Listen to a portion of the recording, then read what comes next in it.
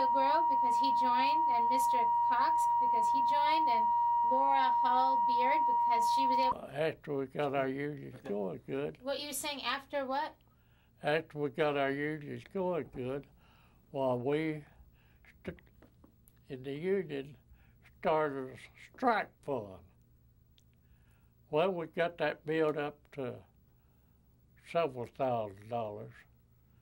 Well, our head of the union, New York, where the head office was, they got us scared that we might just form a national union down there, pull out from them up there.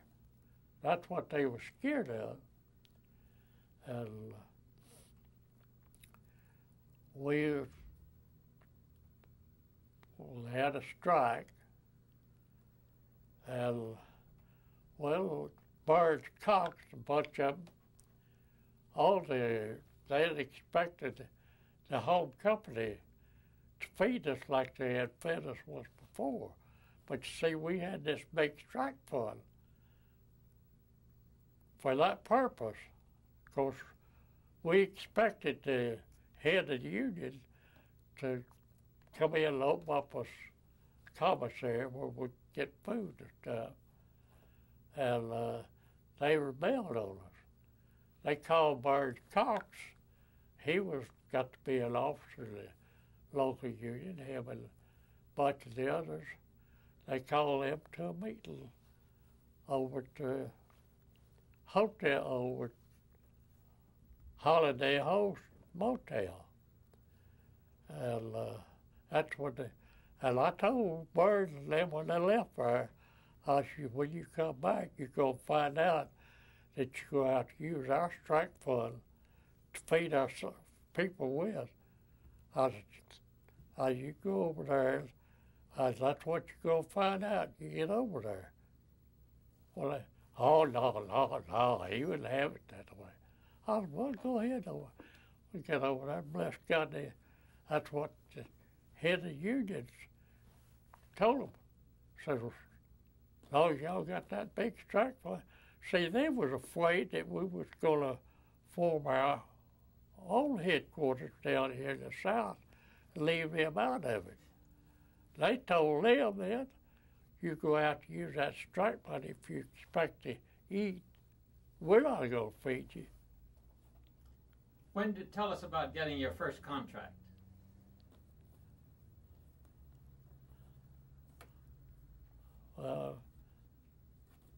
I wasn't in on the contract negotiation. I sat in one time because I was just secretary of the local, our negotiating committee, but they let me sit in one time, and they was holding out for a closed shop. The union did. Well, our general manager told me he'd die before he'd agree to a union shop. Well, I called our committee outside and told him, I said, now he's telling you the truth about that. He told you that he'd die before he would agree to a closed shop. I says, at that time they had it every year at the end of the contract. If you wanted to come out of the union, you could get out.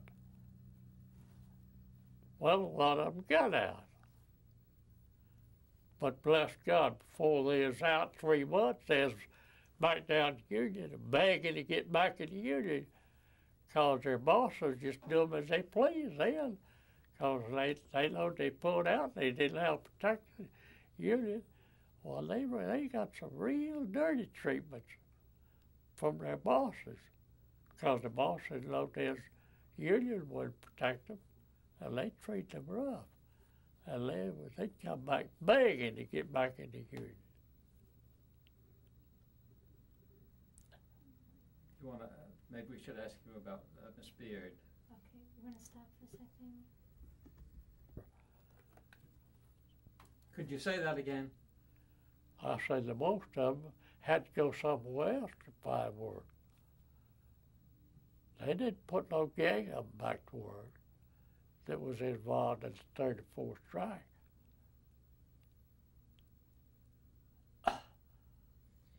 Were there people in your in your division who were in the 34th strike?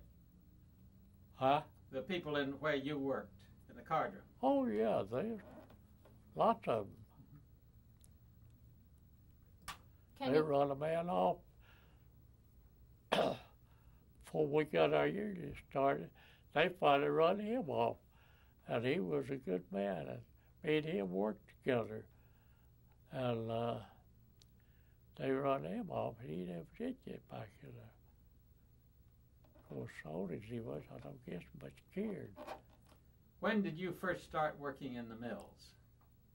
How old were you? Oh, I just got married. I got married when I was 19. I was about 20-year-old when I went to work twice the first time. That's where my wife's people used to live. Worked in the mill here, and they moved to Piedmont, went to work there. That's where I got acquainted with my wife. It was in Piedmont. So you followed her up there? No, I was born and raised in Calhoun County. Well, tell us what it was like when you first started working in the mills. Well, I first started in Jacksonville, cotton mill. That's where I learned to do what little work I could do. Worked there till it shut down. And let's start again. Sorry, let's start again and tell me how old you were and how much education you had, and then when you started working in Jackson. I just had a sixth grade education, because that's as high as you could go. At one time, it was just a big church, and they had school there. It was church and school too. And we had old benches to sit on. There wasn't no such thing as a desk back then. Of course, they got the desk because I quit school because I hoped to put them down.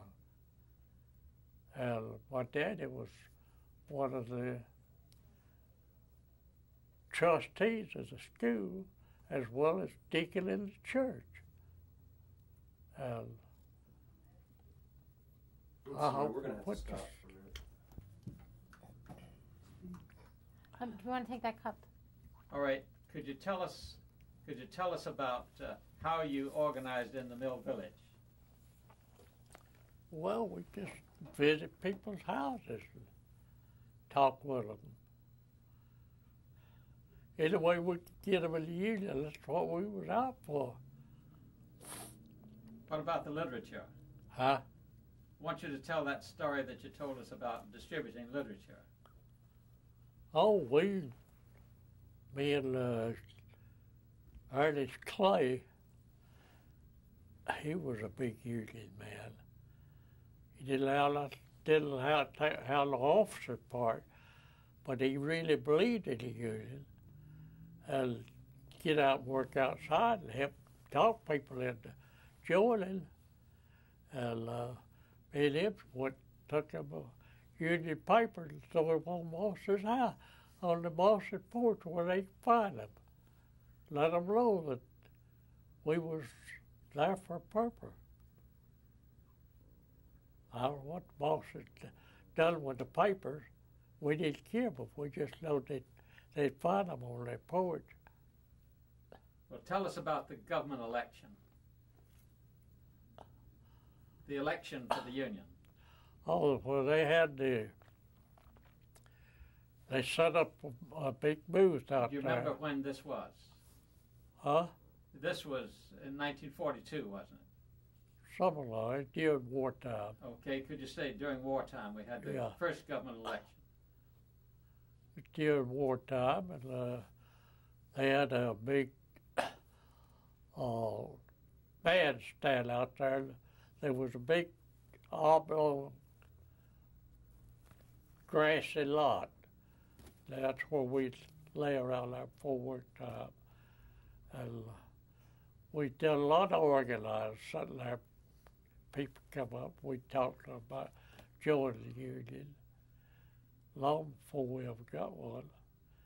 And so that morning they was going to have the election, and the company agreed that they could have it out there and make it easier for everybody, because it's right in the center of town, you know. And they agreed to it.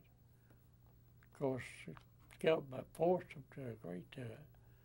The labor board did. And that third shift crowd come out, and everybody come out that front gate. Of course, that gate's on the back side, and on the lower side, they could have went out. But everybody was involved in it, and they wanted to vote. And everybody come out. It was just a sight to see that gang of people stringing across there. We had gobs of second shift, first shift people that wasn't working. They was out there to see what happened. And when that third shift bunch come out there, when they went in there and voted, I'd give everybody courage enough to go in and vote. We won by, we might have had 50 people voted against the union. Rest of them voted for it. Did you have a celebration? Oh, no. Did you have a big party after that? No. Okay, now let's move back to, you were telling us about what kind of education did you have? Where did you grow up? I grew up in Calhoun County. 6th grade high as they went. At one time, before I got there, they went from the primer to the 12th grade. By the time I got 6th grade, that's as high as you could go. That's as high as I got to go. We had adult school there. And Miss Belle Val, she used to be a principal of schools in Jacksonville. And they opened up an adult school there, and a church and school where I was born and raised at. In the summertime, they put on that adult school. We had one old man was 80-something-year-old. What come to school? Can you go back now and tell us where the school, what kind of a school building you had, and what your father did, and what you did to help it? Well, he was a farmer. Just say my father was a farmer. My father was a farmer, and that's what I grew up on, a farm. That's all I know till I got married and went to work at the cotton mill, went to work at the Jacksonville cotton mill. Learned how to run a few jobs. My dad-in-law lived there. They'd worked at this mill at Garrett, and they moved to Piedmont. And his family worked up there. That's where my wife worked when we got married. How old were you then? I think I was 19. And when were you born? Born 1906. How much did you make then, and what did you do? Oh, we worked for a little or nothing, you might say, at the cotton mill back then. I worked at Dwight for 10 cents an hour. And I mean, you worked too. What did you do? What did you do for that 10 cents? Well, I had different jobs. I was a sweeper, I was an oiler, and I was drawing room cleaner. I had several different jobs. Run an elevator.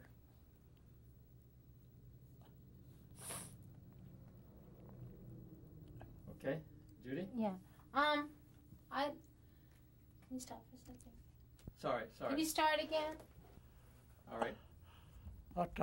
We talked to a lot of people that had been involved in that other strike.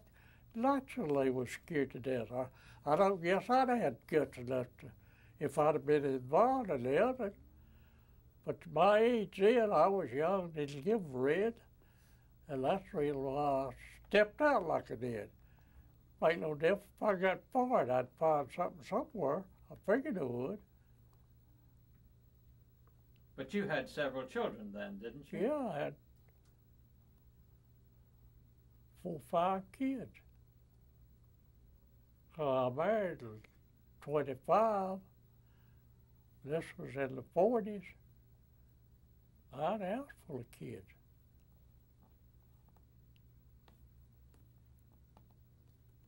Now, Barbara, you've been listening to a lot of this. Could you tell us how you feel about hearing about this? Well, it really makes me feel proud of my dad, although I knew he was a union man all my life. He always said, with a union, you've got better benefits, better chance at making something out of yourself with whatever job you go undertake. And it makes me feel proud of him to know that he fought for what he believed in and kept on and didn't give up. And everybody says that I'm a fighter. I said, well, I guess now I know where I got it from. Took it from my dad. Well, one of the things that puzzles us is that in many places we've been, including Noonan, people are afraid to talk about the union. Mm-hmm. We haven't found that true in Gadsden. Why do you think that's true? Well, we've been too rough and lived over it. We just was treated so rough that we had to do something, either be worked to death or starve to death. I think the union was good for Gadsden, really. That's what I think was good to Gadsden. A lot of people was hungry before. Yeah. Mm-hmm. I hope organized steel plant, hope organized Goodyear, hope organized Sequoia. Of course, it wasn't much I could do, but I'd go around and talk to people, talk about it. Maybe they had been a member, talk about the joining the steel plant union. I had some good friends that worked the steel plant, and they were doing everything they could to try to get a union. And that's the ways the union was formed, by getting around talking to people you knew, you wasn't afraid of. You talk about the joining the union. Now, do you think you could have done all that if there hadn't been a labor board to back you up? Well, no. I know we couldn't. If we hadn't had the government backing it. See, Roosevelt said that the people had the right to join a union if they wanted it. If that's what they wanted, they had that right. Now, in the early days, in 1934, Roosevelt said they had a right to join a union, and they got licked. Later on, when you formed a union, Roosevelt said they had a right to join a union, and you didn't get licked. What made the difference? Well, we had the steel plant organized then. Goodyear was organized, and that gave us strength. We had enough friends work the steel plant, and they would talk to people to get them interested in the union. You could get out here for you could talk your head off. It wouldn't do no good if people wasn't interested in it.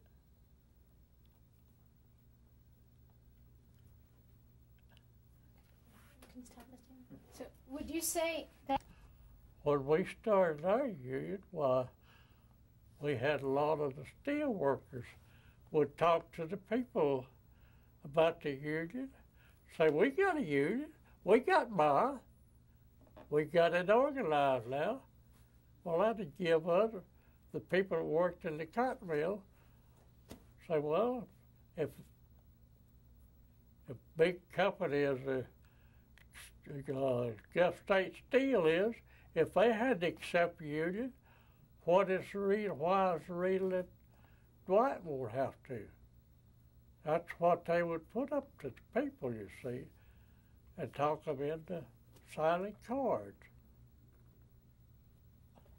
I think that explains to me why you were able to do it here in Gadsden and you couldn't do it in a place like Noonan. And I'll tell you another thing that helped us organize it.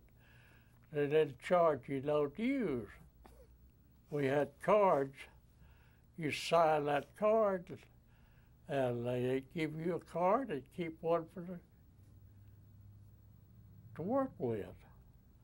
And if we'd had to ask people to pay their dues when they joined, well, we never would have got nothing done.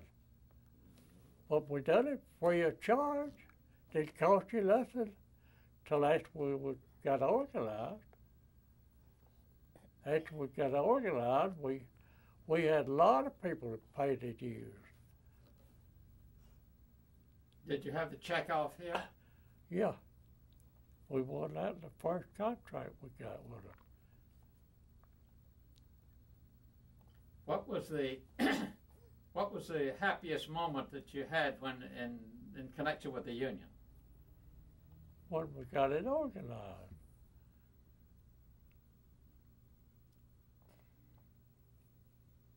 I would think it was when you could walk in there and show them you weren't afraid. Yeah. How did the other workers look at you when you walked in there with your badge on your cap? Well, they was amazed. A lot of them was. There was a boy worked in the first shift. He cleaned half of the drawing rollers, and I cleaned the other half on the second shift. Me and him used the same workbench. And, he just had a fit about me starting that union. Says, you go get run off. I said, well, if I do, I'll be hunting something else. But he was scared. It was a long time before we ever got him into union, because he'd worked in the other strike. Okay? Yeah. Okay, hold it just a minute. Well, I was working outside. I wasn't involved in the union. But when I got I'm off sorry, could you start again? Say in 34, I would. Okay? 34, I wasn't working in the mill. I was working outside. And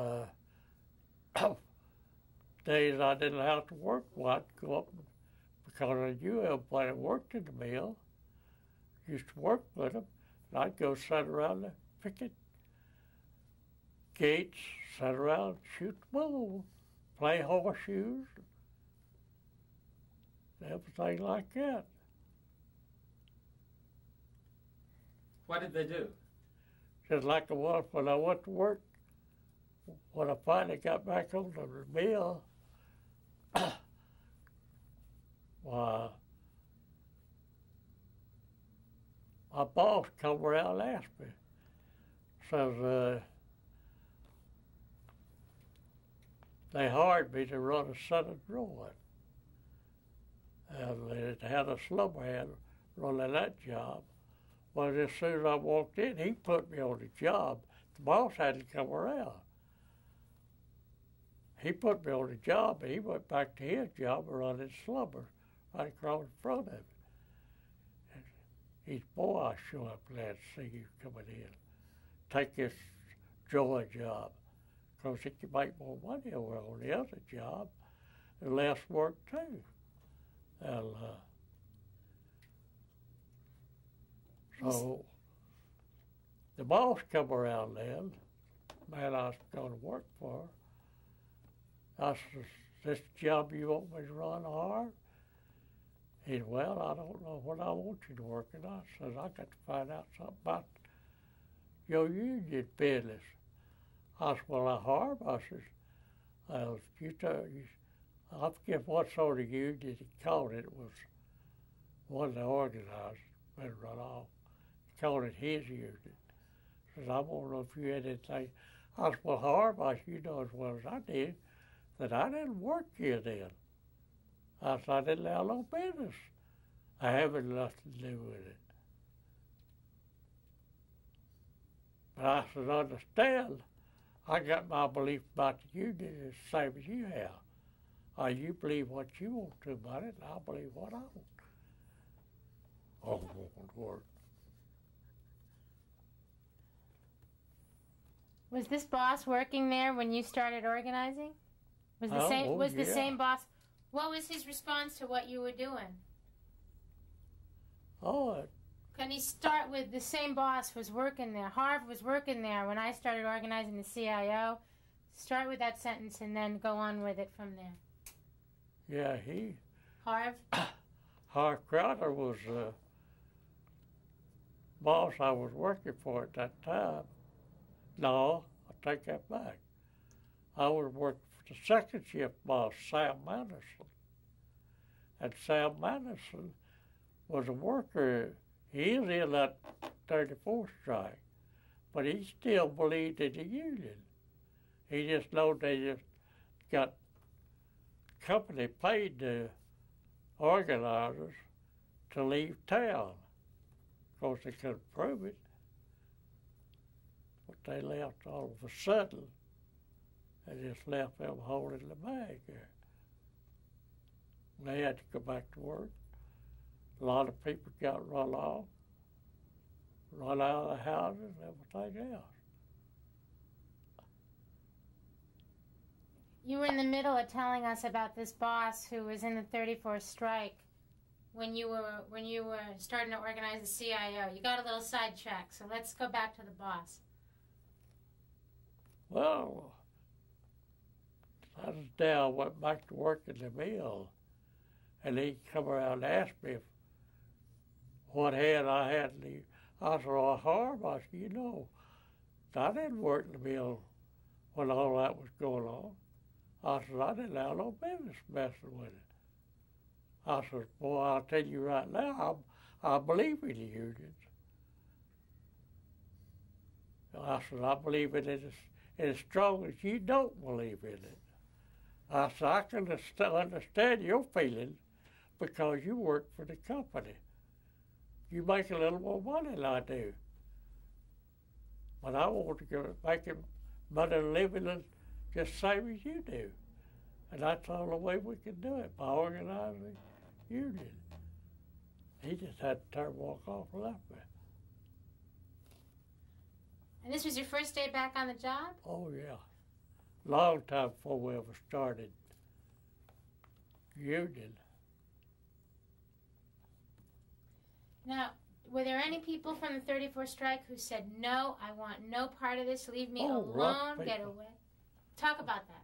A lot of people were scared, and they'd seen so many people get run off, thrown out of the houses, and they were scared. You couldn't blame them. I'd have been scared too if I'd have been involved in it. Okay, I think we've got it. Do you have any more questions for Barbara about the mill village? Yes, I want Barbara to tell us about being in the mill village and you remember you were telling about being in your projects. Yeah. Well, we lived in the mill village when I was just a little bitty girl, 2 or 3 years old, but then we sort of moved out from there, and then in the 50s when they built the MSATs and projects, we moved in there, and it was really a nice place because almost everybody that lived there at that point worked for the cotton mill, so all of us kids were like one big family. And my dad, I was lucky my dad worked nights because we got to do a whole lot more because all the friends would come over to our house because Daddy was hardly ever at home during the night. And we'd play records and get together, and Mom was always right there with us. And but during the daytime, when their dads was at work, my dad was upstairs asleep. And so we had to kind of be quiet during the daytime, but at night, we didn't care. Mom was she just fell right in there with all of us kids. And but it was different having a dad that worked at night. It really was. And he'd come home of a morning, he'd have all that lint all over his head and his face and in his ears. Well, I want to ask everybody that's told these old people out here, won't know when it's going to be on television.